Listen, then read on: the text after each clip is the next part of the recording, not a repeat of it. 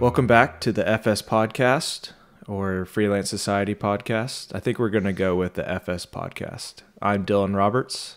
I'm Christian Stephen. All right, we're going to try this a little bit differently. Christian's in LA. I'm in pretty much in Austin, Texas.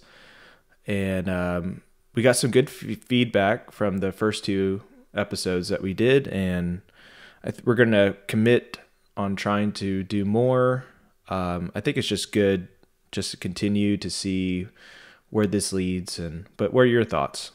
Yeah, I mean, committing to trying is good enough. I think, as a form of therapy, just for us, it's useful by itself. And if people find it interesting, then that works as well. Right. Well, kind of today's topic I want to talk about, just because I feel like always during this time of like the weather, March, April, and May, for some reason, maybe it's just because the weather's changing, a lot of natural disasters occur. And you and me have covered quite a few natural disasters, whether it's working for news companies or working for nonprofits. A lot of the times it's both, doing our own photos. But, for some reason, I was just looking back, a lot of the natural disasters, coincidence or not, kind of happens around this time. Nashville just had a really bad tornado that hit one of the main part of the cities. So, but the two kind of ones that I want to talk about is kind of Nepal earthquake in 2015, which it's been estimated that nearly 9,000 people were killed and over 22,000 were injured. And it was such a hard place to cover because so much of the destruction was outside of the main city. So yeah, I kind of want to talk about natural disasters, reporting it, just our background, and kind of kick off of Nepal. Do you kind of remember, when that happened, where we were? Yeah, I remember because we had just finished I think it was a threefold trip of, I think we did Iraq, and then we did, I just done Afghanistan, Central African Republic. We met in Iraq, and then we were coming through London to sort of take a break and do an equipment run. And then I think it was literally the day after we arrived in London, the earthquake hit Nepal. And so we were literally on the ground for about 12 hours in the UK. And we were on a plane going over to Nepal. And I had never been before. So yeah, same. It was the first time I was visiting a country that my only frame of reference was in the vision of disaster. It was interesting too because I'd never arrived in an airport that was so obviously, ill-equipped to receive basically aid teams from all over the world. I mean, you basically had the Norwegians, the Swedes, the Peace Corps, the UN, the Peace Corps, literally everyone, and everyone was waiting for all of their stuff to get off the tarmac. I also had a weird moment where, one of the things that built up my cynicism, which I've also now dealt with doing away with, but one of the things that did was when we arrived, I saw a team of volunteers who were taking a selfie in front of some of the destruction, and they were smiling in the first selfie, and then they talked amongst each other, and they were like, "We should really do a serious one because it's serious." And then they did that. So, keep going. No, I was just saying there was an element of it was really, really bizarre seeing how the aid apparatus sort of springs to life and how it comes together so quickly, but also what happens to a country when world aid organizations hit it. And sort of how how aid people are a different breed of people than sort of, journalists or civilians. You know what I mean? Yeah, I think they have to, at least from some of the organizations that either have worked with or seen, especially in Nepal, they all had to go to this one area in Kathmandu, the main city, where it's known as like the old city, and that's where a lot of destruction was, mainly because these buildings were so old.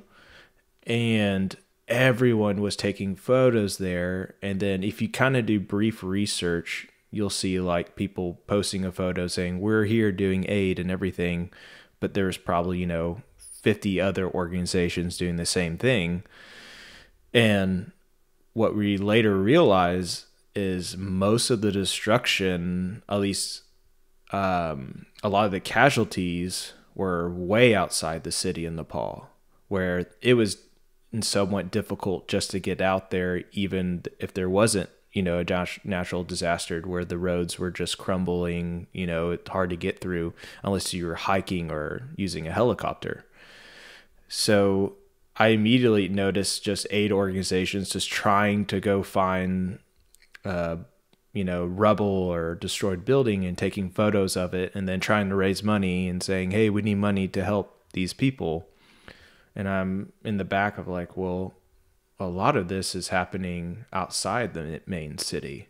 Yeah. So I do want to say a lot of aid organizations do really, really good work. Yeah. But there are a lot of organizations that are, do we swear on this podcast? You can. Decided. No, I just think a lot of aid organizations are completely full of shit. In the way of there's a good amount that do incredible work, are on the ground, they've dedicated their lives to it, they're incredible people. But there's quite a few outliers who literally just go from photo opportunity to photo opportunity, taking pictures and saying, we're working here. And then as soon as they take the picture, they fuck off and let the locals just dig through the rubble for their possessions. Whereas the really, really good aid organizations, like the ones we linked up with, eventually, after we sorted through all of the people who were just there for pictures, were finding ways to get out into the far reaches. That's when we linked up with the British Special Forces, who were busy doing mountain warfare training on the side of Everest. And then we basically connected with them because they came down from Everest and then got on a convoy of jeeps and motorcycles and helicopters to go out into the far-flung countryside. And that's sort of where we split off, I think, because you went to one area to another. I went with an old friend of ours who has a small nonprofit, and he knew Nepal pretty well, and he spent covering natural disasters for a long time. And I went out with him to about 1 mile near the Tibetan border, which is believed that's where the epicenter of the earthquake happened. In this one area, I think that's where a lot of the casualties were happening. Almost every single building was destroyed. These are remote villages. And when we went out there, we were like the first international people able to make it. And the local people that were driving us from Kathmandu to this one area, I think I'm going to say this correctly, but I'm not sure, it's pronounced Signapachu district. And we later filmed there for the VR film that we did during the 1 year anniversary. Is that Sindovachak? Yeah. I'm probably butchering it. Yeah. And this one area was just completely destroyed. And, but even that, the family that was driving us, that's where he's originally from, but lives in the main city. And that was his first time. He had no idea if his sister was alive, his mom was alive, all his extended family. And when we pulled up, got a car, and that's because all communication was completely destroyed. And but they were like, they're a small NGO, nonprofit, but they did the research, they've traveled there, they're experienced. And later in the weeks, you would start seeing more organizations going to those areas. So it is I found out you have to do a lot of research and have really good local partners in that country, because if you're trying it all by yourself, which Nepal is such a friendly country, maybe you can, and it's a tourist country and a lot of people speak English, but still, if you don't have the right local people, you're not going to be able to operate either as a journalist or aid organization. Yeah, or as just a human being. I think I agree with you. That's one of the things that really divides the good from the bad. aid organizations, which is, which ones among them basically take it upon themselves to find and invest in really good local contacts. Because when something does happen, you need to have the humility to say, I don't know as much about your country, obviously, as you do. Tell me where we need to be. Whereas, a good amount of the aid organizations were just coming in and going, well, I guess we'll focus on the main city. Whereas, a lot of the smaller and also the larger, more intelligent aid organizations were like, okay, well, we need to go off the intelligence that we have, and we need to go into the rural areas where people don't have the infrastructure and where most of the construction is quite thinly put together. So it's, I think it was 80% of the buildings. Oh yeah. It was, I mean, if the building didn't have proper rebar or anything, it was pretty much destroyed. So that's why so much of in Kathmandu, the main city, the old part of the city, like that was pretty much rubble. But, most of the country houses, where it's very hard to get to, they don't have rebar, very few houses had rebar. And that's where I met one family, I still have a video clip of like a father that was just he was moving brick by hand, and he's like, yep, my daughter's somewhere under here. And it's just like, and then you hear reports of what the casualties are, and that kind of leads in. You remember going to the cremation of how they were just burning bodies? Right. Yeah. I still have those pictures somewhere. That was something else. That was interesting. That was a weird one for us, I think, because we'd been in plenty of places where, there's a shitload of dead bodies around, and, you just sort of put them in the fire pit or the burn pit, or they're buried or something like that. But it was the first time that I'd seen people ceremonially burned in a way that was in keeping with the tradition, but because there was so many bodies, they had to expedite it. So we're basically along the riverside in this temple, watching, the bodies being burned at a rate that they had never put through before. That was interesting. I still remember the smell, because you're particularly sensitive to smell. Oh yeah. I think I had a dream last night where I could remember a smell, like, ugh. But yeah, the footage and some of the photos, and they were burning, 200 to 300 bodies a day. Well, just in that one spot, more, I think, yeah. Oh yeah, I'm sure. But that one main spot that's in the main part of the city, where it's like a holy type river or pond. But it's super interesting. Just like, I didn't know what we were going to talk about in regards to, like, I thought this would be sort of a podcast about sort of what do we think about natural disasters, but what is being revealed to me just as we're talking about is, like, I have a lot of unfinished business with Nepal. Yeah. Like, it's interesting. I was thinking about this the other day in the way of, I know every person who travels and does sort of what we do, and aid workers as well, and journalists, you've always got that one country that just sort of does something to you early on that you haven't quite reconciled with. And I'm coming, the older I get and the more settled I get, and the longer I'm sort of sober and more of a, together adult and less of a crazy person, the more I'm sort of realizing, like, at some point soon, I need to go back to Nepal and do a post-mortem on what that country sort of did to us. You know what I mean? Yeah. I mean, as far as a country is beautiful, I'm not crazy about the main city, just because it's scooter. If you think we have a scooter problem, oh my god. Let me just tell you, they had a scooter problem a long time ago. So insanely, but you'll never see anyone hit anyone. Yeah, it's insane. But the people are very friendly. It has its problems, like, other countries, and but just as far as just welcoming, extremely nice people. Yeah, Nepal is my top 3 countries that, even though they're very proud people, though. Yeah, even though most of our stories when we're there has to be sad or some uplifting, it's one of my favorite countries to go to. I think I would love to go there just for vacation, you know. And especially that one area that I was talking earlier about near the Tibetan border is such a peaceful place. Is that where you saw that bloated body floating in the river though? Oh yeah, there were maybe in the river and maybe stuff don't like pick that. that place for a holiday. That was a long time ago. Yeah, this is where I saw that body floating in the water.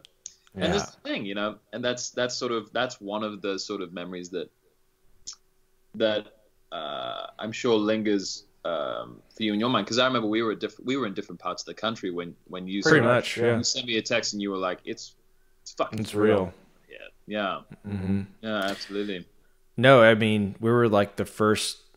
I mean, the Thirst and More is what it's called, and the founder Craig Miller is not with us anymore, just for certain reasons I won't say, and had nothing to do with that country. Not in a way of no longer in friendship with us, but he's not alive anymore. Yeah, correct. Okay, you said it better. But yeah, he was the first aid organization there. I was, you know, one of the first with a camera. I'm just going by just what local people were telling me that, but yeah, it was just chaotic. Just people moving rubble with their hands, you know, bodies floating in the river. And it's a difficult drive to get out there. I mean, you had to wait for road clearings and moving, you know, rocks and waiting for, you know, big machinery to move these gigantic boulders. So yeah, it was an interesting time. It was a weird headspace too, because again, we were just coming off, like I had done the Afghanistan, Central African Republic, and then we'd met and done an intense trip in Iraq, and we were ready to sort of take like a month or two off, and then we went straight to this. We did not have the gear for that country. Oh my God, no, not at all. And I remember checking in my bag, and I didn't have to check in my bag. And it was such a dumb thing to do. That's right. And that's right. So lucky. Yeah. Because good thing to know, good tip. If you are covering a natural disaster, especially a big one, and you're flying in, try not to check in a bag, especially if you're a photojournalist or a videographer, because so many people are coming into that country, and I couldn't believe that I actually was able to find my bag, because we just saw stacks of bags just in the terminal, just everywhere. And I'm just looking at Christian just being like, oh man, I'm not going to have clothes. I was smart enough that I had all my camera gear on me, but I was like, I'm about to go 2+ weeks with just one pair of clothing. Which turns out, I mean, we got so dirty and disgusting anyway, it didn't matter. Oh yeah. Oh, I remember unpacking and like opening my luggage, and my wife was like, what is that smell? I was like, yeah, it's probably everything you can think of. So it's every smell ever made. Yeah. Do you remember you kind of started just kind of on the journalism side of covering a natural disaster? That's kind of where you started being on camera quite a little bit here and there. Yeah, it was an interesting one, because we basically got to the point, because we were just shooting together, and we got to a place where we had to record some sort of reports and stand-ups,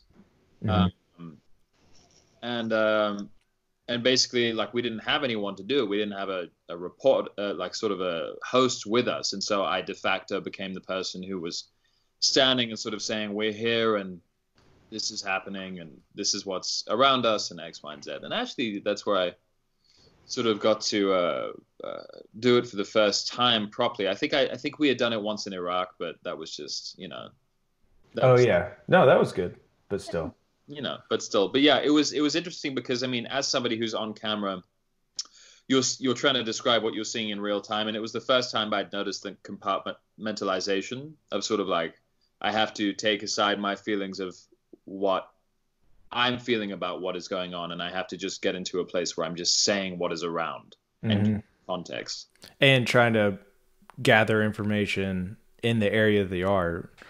And so it does, I know we can make fun of the news quite a bit, you know, and they do mess up, but it's really hard to, okay, you're in this situation, you're literally in this one area for even like an hour still gathering information. All right, get on camera. And a lot of times you don't even have an hour.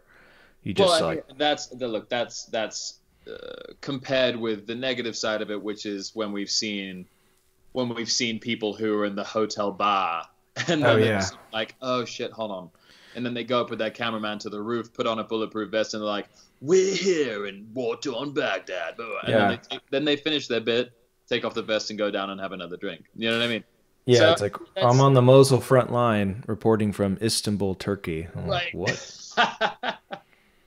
100%, which is why I always think, if you're doing look, the news organizations want stand-ups, but I think it's almost always better if you can do it within the place and not just as a talking head in a room in a hotel somewhere. Yeah, I think there's just, when a big natural disaster happens, there's just so much information overload. And I mean, you're seeing it kind of, I mean, Corona is not like a category as a natural disaster. It's, I guess, you know, epidemic. But just so much information comes at you, especially like the Houston hurricane, Harvey, which I was reporting, did a lot of stuff for New York Times, and just the amount of information and the demand you had to find a story and go to certain areas. Luckily, I went to high school in Houston, so I knew a lot of the areas, and it was easy for me to find different stories, but it was just a crazy time of like how much information, you know, not just posting one day and doing one story is good enough. You have to keep going. Let's think as well, it's sort of when you're getting information in constantly changing environments, you need to sort of triple check and quadruple check before you even send one thing back to, you know, HQ or wherever you're sending your stories to. So, I mean, I think that's one mistake that really young and new journalists make, which is as soon as they get something, they get so excited and they're like, I have to tell head office about this. And it's like, no, you need to check that through multiple sources. And if they all say the same thing, then you can start to think about maybe putting it together into a story. Yeah. It's really fast paced. You think you have a story, and then you end up going to that one location, and then it's just like, it's not what you think it is. And that's where you can get in trouble, where you either fabricate the situation because you're there and you're spending time and maybe someone else's money, and it doesn't work out. But I think it's always better to be honest. And there is like a thread line where you want to go do that story, but is it the one that you thought it was? And it turned out, you know. Sometimes it turns out to be something else entirely, which is better. But I have a lot of respect for when I see journalists who are on the ground, and even when they're, you know, doing a piece to camera where they go, we don't know yet, but here's what we know so far. Instead of the people who are saying, it's this, it's this, it's this. You know what I mean? If you had to, when covering a natural disaster, do you like working with news companies or nonprofits? Because they're two different, but I was just curious what you... That's a really good question. Both. Because what I would say is, what I would like to do is I would like to cover something for the nonprofit and ride with them.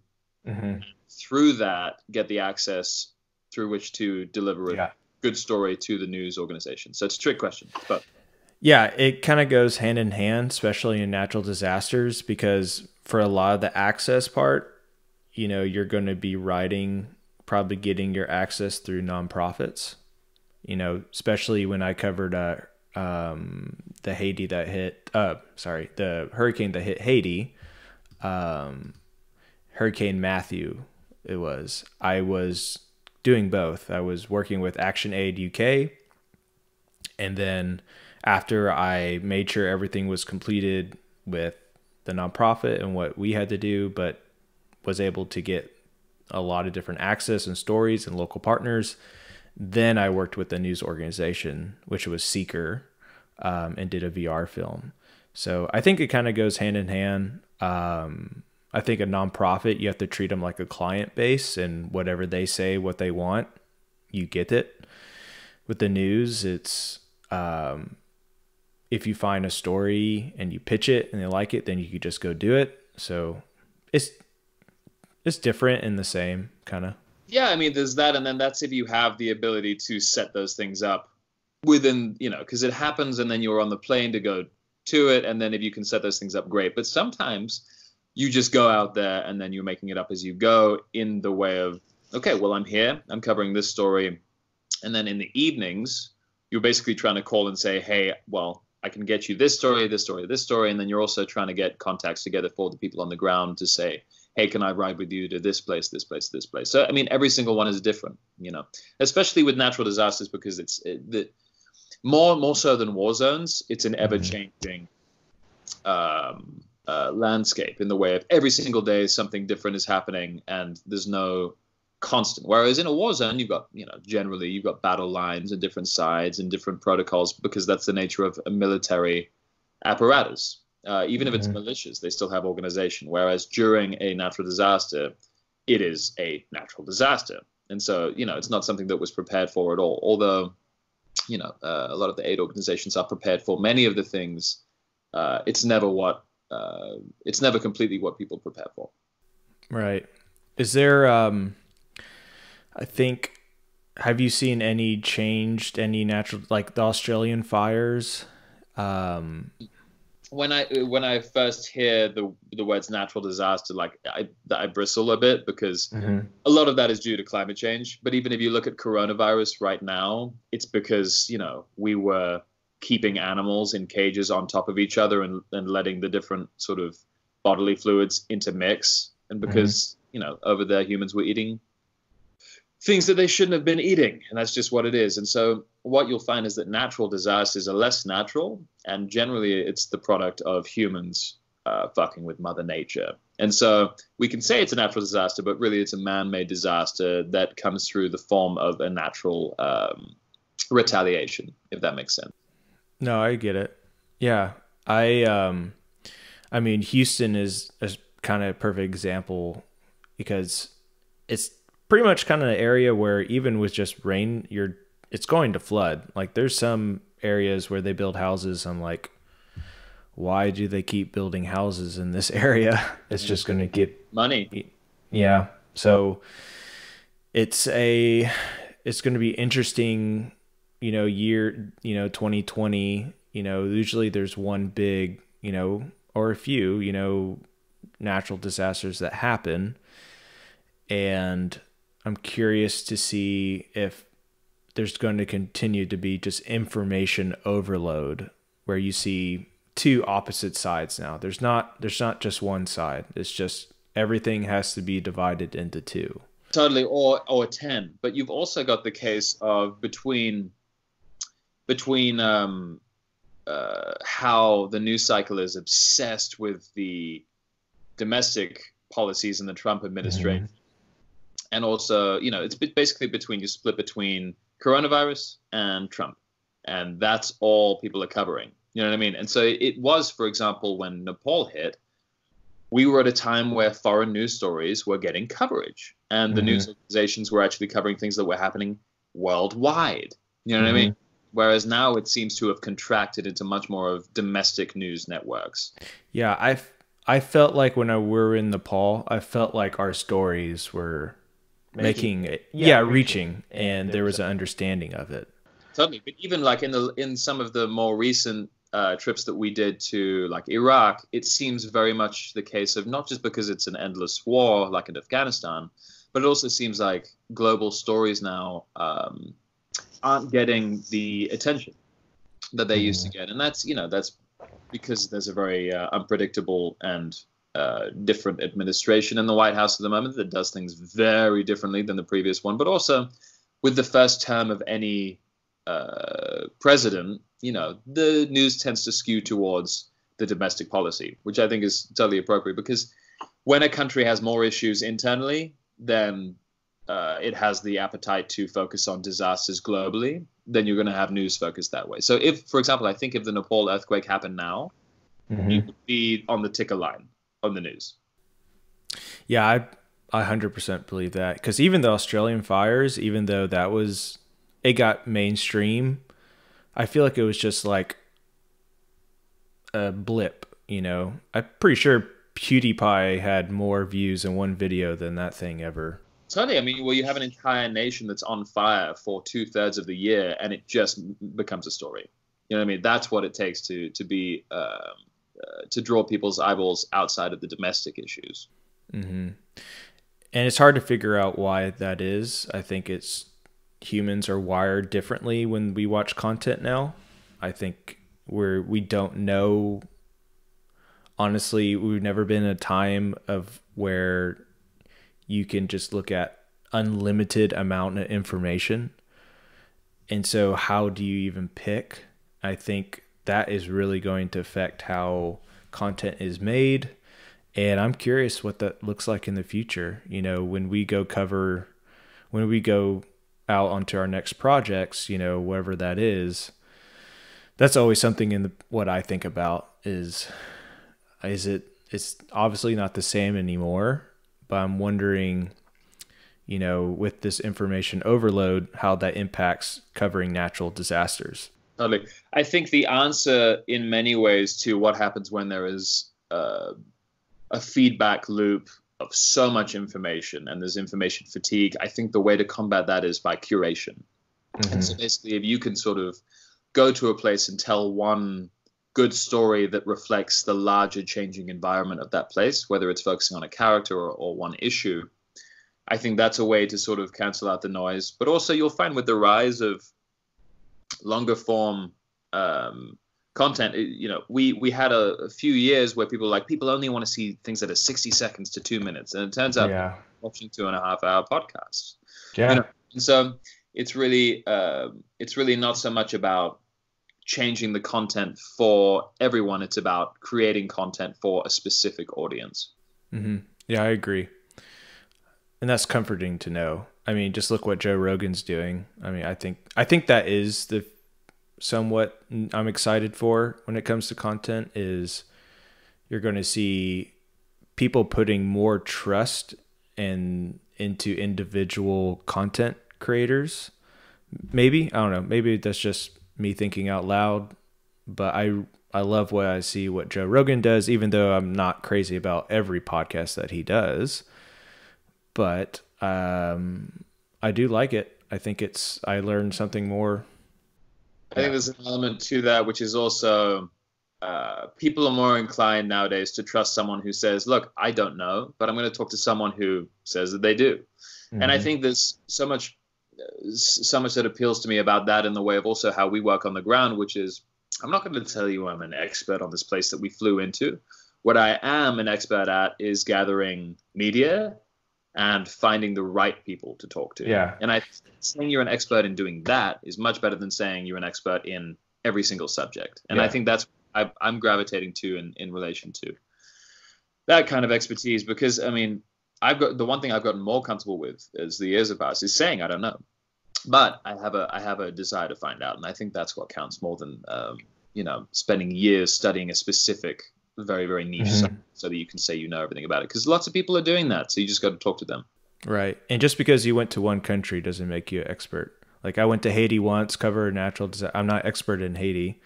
Like I know how to get a story and coverage, and you know there's a lot of things that are very similar when covering international affairs, but each country is so different. They have their own politics. The people are different. So just because you go to one country, cover it for 2 weeks and come back, you're just now starting, in my opinion. One of the best skills for being a journalist is being humble. You know, that took me a while to figure out, but it's very much a case of saying, look, I'm not going to profess to know everything about it, but what I can do is ask the right people and ask the right questions, and that's good journalism. Yeah. I'm an expert in Will Ferrell movies. That's pretty much it. And that's a true story. That's right. Yeah. Well, I think that's a good ending point. It was a good ending point. Well, any last thoughts on your side? No, I think we need to go back to Nepal soon. Yeah, let's do it. I think, I'm